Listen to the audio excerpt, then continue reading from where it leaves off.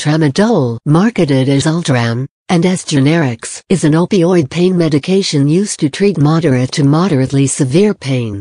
When taken as an immediate-release oral formulation, the onset of pain relief usually occurs within about an hour. It has two different mechanisms. First, it binds to the micro-opioid receptor. Second, it inhibits the uptake of serotonin and norepinephrine. Serious side effects may include seizures, increased risk of serotonin syndrome, decreased alertness, and drug addiction. The risk of serotonin syndrome appears to be low. Common side effects include constipation, itchiness and nausea, among others. A change in dosage may be recommended in those with kidney or liver problems. Its use is not recommended in women who are breastfeeding or those who are at risk of suicide. Tramadol is marketed as a racemic mixture of both R and S stereoisomers. This is because the two isomers complement each other's analgesic activity. It is often combined with paracetamol, acetaminophen, as this is known to improve the efficacy of tramadol in relieving pain. Tramadol is metabolized to O-desmethyltramadol, which is a more potent opioid. It is of the benzenoid class.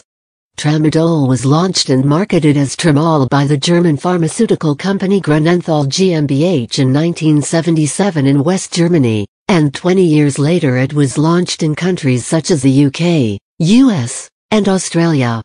Tramadol's use in pregnancy is generally avoided as it may cause some reversible withdrawal effects in the newborn. A small prospective study in France found that, while there was an increased risk of miscarriages, there were no major malformations reported in the newborn. Its use during lactation is also generally advised against, but a small trial found that infants breastfed by mothers taking tramadol were exposed to about 2.88% of the dose the mothers were taking.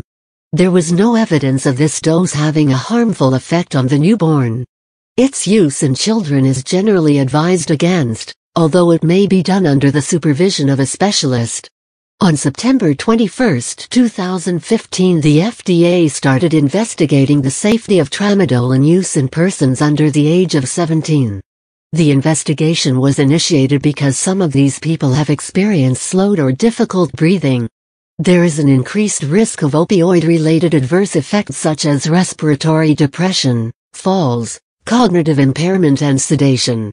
It is advised that the drug be used with caution in those with liver or kidney failure, due to the high dependence of the drug on the liver and kidneys for metabolism to O-desmethyltramadol and elimination, respectively.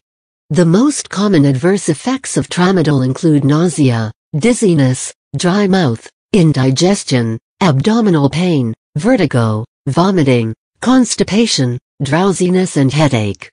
Compared to other opioids, respiratory depression and constipation are considered less of a problem with tramadol,